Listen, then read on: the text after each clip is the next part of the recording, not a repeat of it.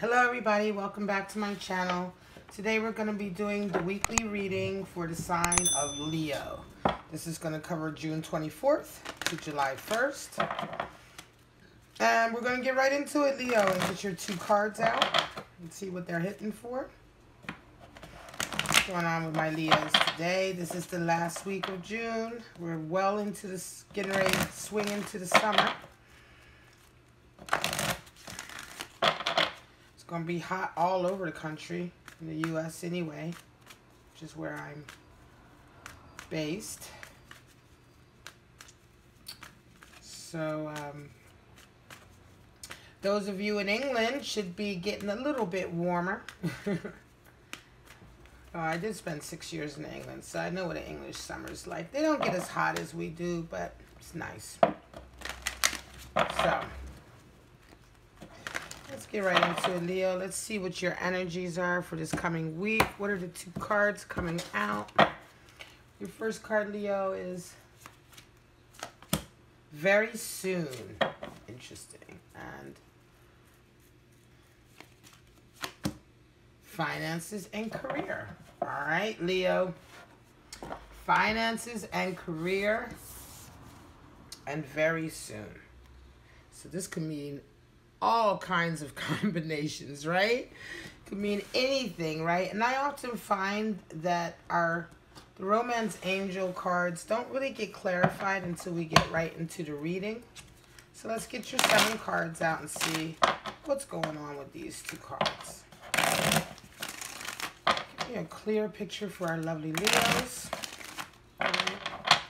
Lions, strong, proud, fierce fire signs this week, June 24th to July 1st. We want to get affirmation, reaffirmation, warning signs, anything to look out for, energies to move toward or away from. Anything to do with the main dynamic or relationship this week that's going to be going on for them. Whether that relationship is romantic or professional, we'll see. But whatever that dynamic is, we want to get a clear picture for the Leos that are going to be tuning into this video so that we can get them something, a message that resonates with their life as it is today. Show me. All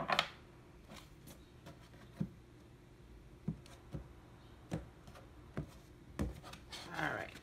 So, Leo, your first card is Empress. Wow. All right. This just came out for the last reading, which was Cancer. Unbelievably so, because I've spent a half an hour of shuffling in between. But here we are. We've got Empress. And there you are, Leo, showing up in your own reading. The Death card. And Ace of Swords. Beautiful. Your person has 7 of Cups, 6 of Cups, and 5 of Wands. Interesting. At the bottom, you have heartache, right? Sorrow, 3 of Swords. Talking about having relationships or interactions with people where you feel like you've been duped, perhaps a little bit. They've lied to you. You've been deceived or manipulated in some kind of way, right, Leo? Certainly a blow to your pride. But right now, you're feeling beautiful. You're in your Empress. You feel gorgeous right now. Again, just like Cancer got Empress right now. Empress energy is beautiful. You're luxuriating, right? You're starting to live your best life. Could be that abundance is starting to come in. There starts to be signs of being able to live a new kind of more prosperous life, a happier life, you know. You just feel very confident. You're not at the beck and call of anyone. I mean, the Empress, the only person she answers to is the Emperor, you know. So you know, there's no one you have to answer to. You are the, you know, you are the queen of your world, right? You're the Empress of your world right now.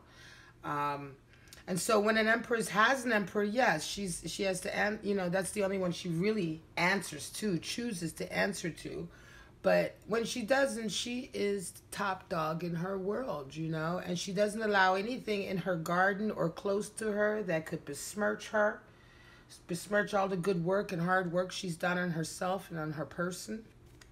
All right, so you just feel great. Here you are showing up in your own reading. Strength card, 8. 8 talks about boundaries, strengths, and weaknesses. Knowing our own strengths and weaknesses. Knowing our limits, you know, where we're best, where we do best in playing to those strengths, right? Where we are weak, perhaps with low vibrational thinking, being jealous, being envious, prideful, egotistical. Those are all low vibrational energies that come out of weakness, not strength. They come out of a lack of self-esteem or self-confidence. So they're actually considered weaker, a weakness, you know. It's a weakness. To indulge in that type of feeling or behavior is a weakness. It's not a strength. And so dealing with those kind of carnal, kind of baser emotions is what is, you know, that's the nature of getting stronger. That's the nature of evolving. Certainly as a Leo, who is naturally very passionate anyway, very prideful. So yeah, you're coming into your own reading because, like I said, you're the Empress right now. You feel great. You feel exactly like yourself. You feel strong. You feel your Leo energy coursing through you right now. This could be for those of you who aren't Leos. If you've got a moon in Leo or a Leo rising, you're feeling your Leo very strongly right now. Okay, you're feeling that forward momentum, that fieriness, that internal strength, that confidence, healthy pride. And there's a death right now coming in terms of how you see your relationships, right? Certainly how you see a relationship with this other person. There's a change happening, a transformation. So whomever it is that is part of this main dynamic that's taking center stage this week, there's going to be a change in that dynamic. Something is going to shift, transform. It's going to be very different. Could be someone that you normally don't feel quite romantic toward, but maybe you will begin to start feeling more romantic or more loving towards that person.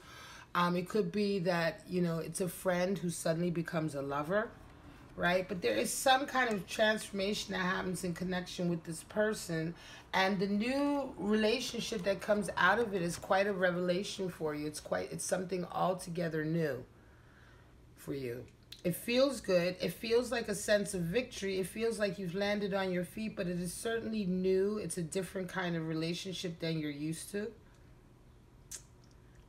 It certainly feels exciting and dynamic. It feels like you're perhaps matched intellectually, and this is perhaps, you know, something that for you, Leo, you know, it's like, I don't know, it's almost like a sense of pride that this relationship has kind of come together in a way, right?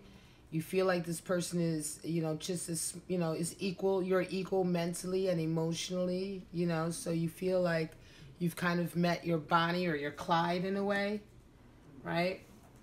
But certainly this week, it's interesting. There's going to be a shift. And for it to be very soon, clearly decide what you want so that it comes to you now is what is about, you know, that's the message of this oracle card, very soon. So I think that is also like this week, there's going to come a question in about this relationship and what do you really want, you know? Things are changing. Could be that their feelings towards you are changing and it's causing you to have to now respond.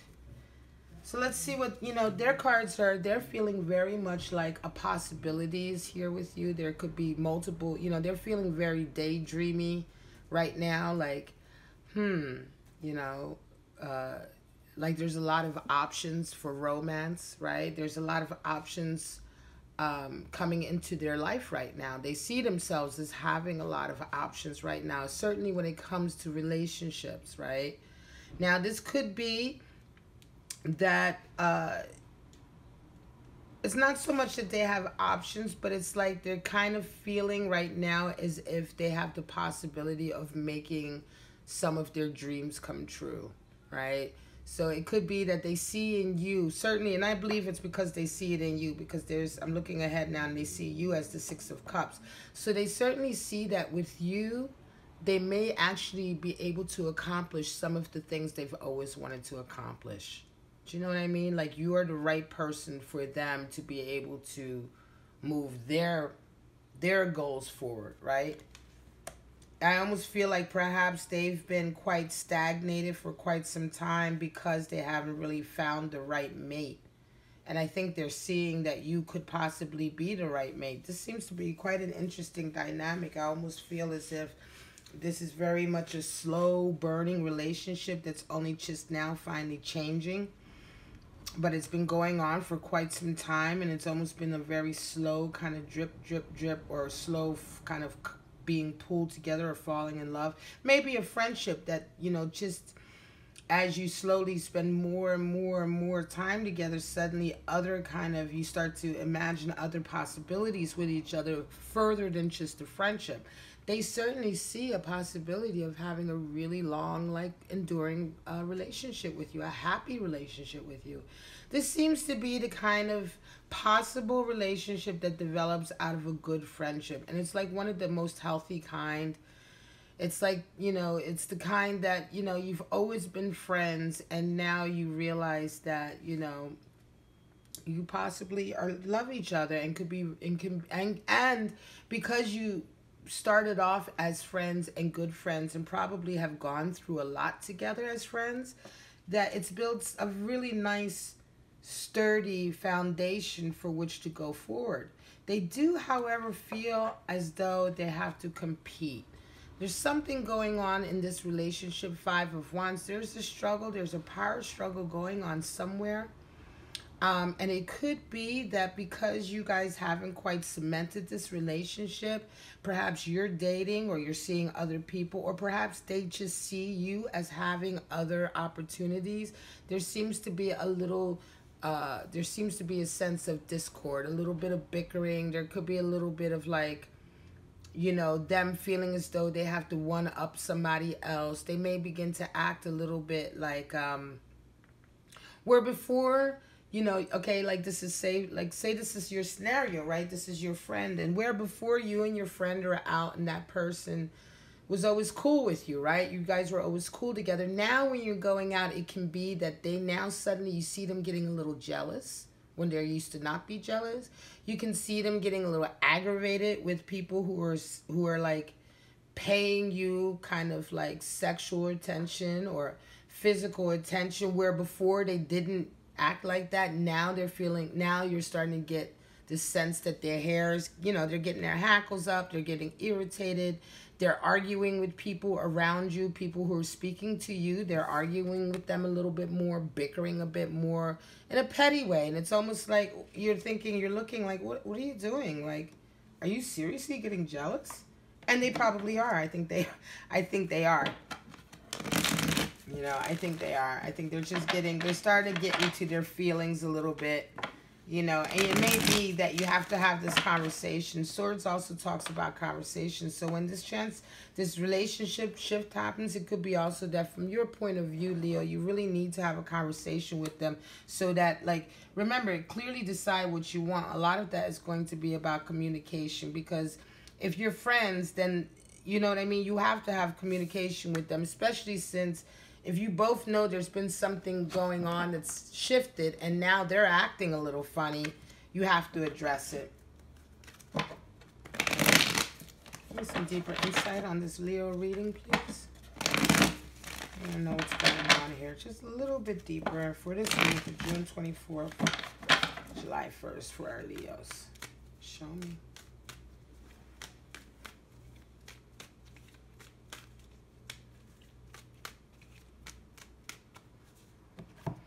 This is a really cute love affair, Leos.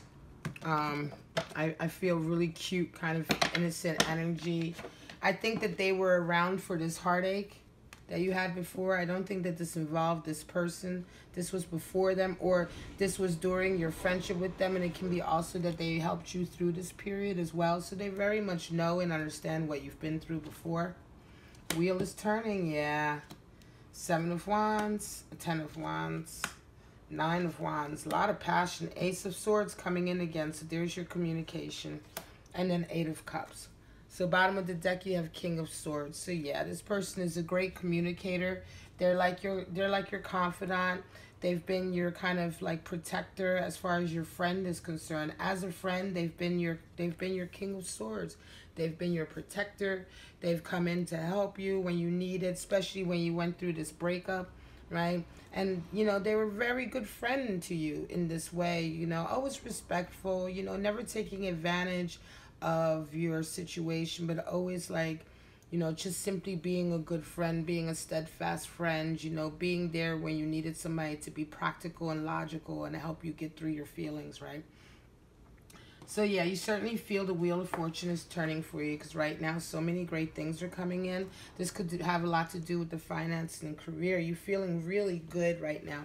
And financial issues do factor in your love life, because whenever our abundance increases, our self-confidence increases, our ability to do more things in life increases.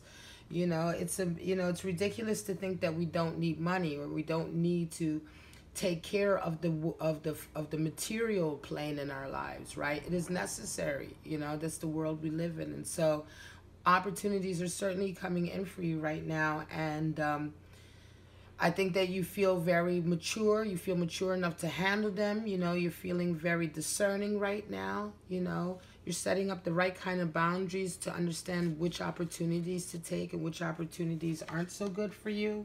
You're just being very mature and very, like, responsible, certainly with your finances right now. As far as the relationship is concerned, Seven of Wands, yeah, you do kind of feel like there's been this change, and now it almost seems as though, like, there's a little bit of, like, defensiveness. There's a little bit of feeling like everything is changing so quickly. You almost want, you're almost a little bit nervous, Leo, because you almost want to hold on to the friendship. You're kind of ready to make a stand for the friendship because you're kind of nervous about what this change is bringing, but you feel there's a change coming, and it just can't be helped. There's something happening between you two, and it's just like something, when feelings change, it's not like you do it on purpose. It just happens. So the death or the transformation is going to come in, but I do think that you're fighting it a little bit. I think you're, like, trying to ignore it a little bit. Your partner knows it's there. Your partner, your person is certainly aware of what's going on, but you're the one, in the beginning, you're going to be kind of, like, ignoring the signs a little bit. Maybe pretending you don't notice that they're getting jealous because you don't want to acknowledge the behavior because you're trying to hold on to the friendship. But eventually what will happen is once this communication comes in, you'll be able to lay down all that baggage. 10 of Wands will come in, which is the end of a cycle and a long stage of holding on to certain kind of, like, hang-ups, baggage, certain, I want to say traumas, letting them affect you, it's just the end of that. You're ready to lay down the things that used to cause you a lot of, that were burdensome to you in the past, right?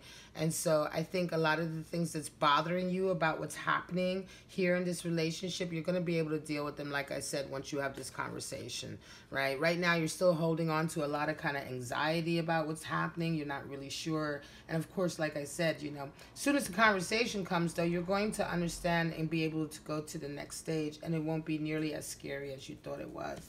Your person is certainly thinking about 9 of Wands. Yeah, they're thinking about, this last little hurdle. They're looking back on their lives and they're realizing, the mistakes that they've made maybe in their lives. And I think, they're finding themselves realizing that they don't want to let something good slip through their fingers. They don't want to let the possibility of, like, their dreams coming true with you slip through their fingers. They're reevaluating the long road that they've been on alone. 9 is the number of being solitary and alone, 9 being the hermit.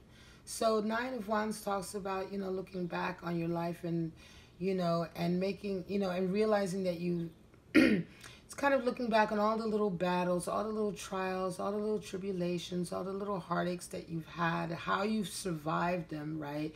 You recognize that you've survived them, but you also recognize that right now you're still on your own, and you just need to make that last kind of leap, to get through this and get to a place where you can be together with someone, right? To get through this, to get over this last little bit so that you can be a wholesome person and bring somebody in. You know, you don't want to be on your alone. You want to complete this cycle, because this has been a solitary journey. You know, as in a way, and in many ways, it's been a solitary journey. Even if your person had relationships along the way, they weren't very fulfilling. And so now they're realizing that they do need to make this last little leap and try to, and I think they're trying to take advantage as well of the opportunity that they see they have with you. They don't want to let you slip through their fingers, or the possibility of a relationship.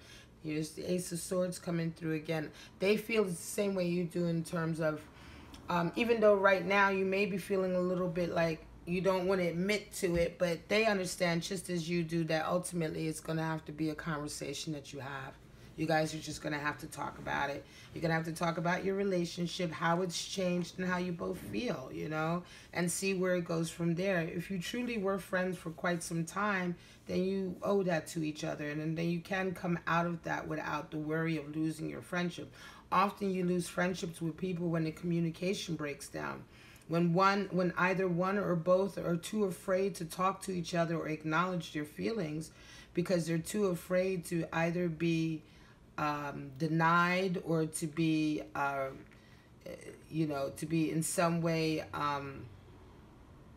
what's the word, you know,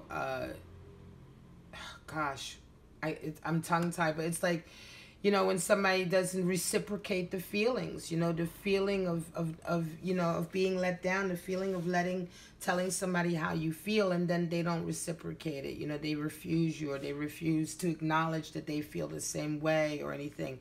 And it's the fear of that that oftentimes can stop people from having the very necessary conversations that they need to have, which would ultimately save their friendship or their relationship in either case.